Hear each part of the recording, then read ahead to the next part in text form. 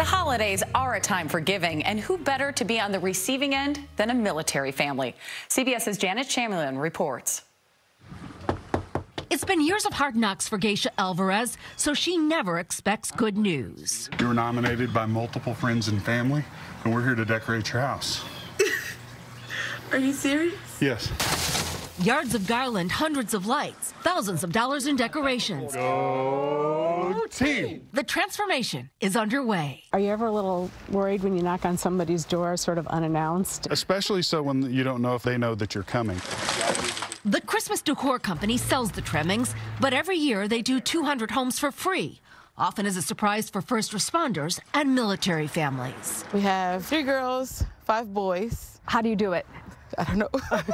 Beyond 8 children, Geisha is her husband's caregiver. Angel has brain injuries after surviving an IED blast in Iraq. Hours later, Geisha and Angel were the first to see it. I'm a crier. I'm so sorry. But as the kids came home from school and the sun set, Who wants to lead the countdown?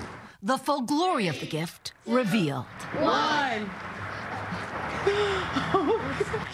So awesome. I'm not used to receiving anything, especially people donated their time to come here and do this for us, so it's pretty amazing. A jolt of joy for a special family. The holidays illuminated. Janet Shamlian, CBS News, Cullowhee, North Carolina.